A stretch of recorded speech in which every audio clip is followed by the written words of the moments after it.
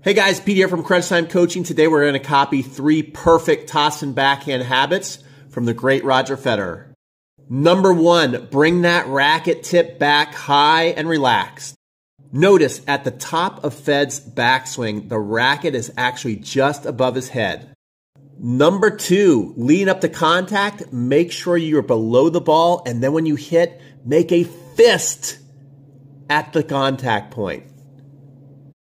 And number 3, when you finish in something I call the Fed puff.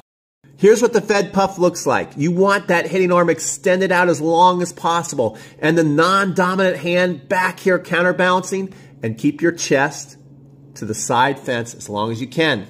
Good luck.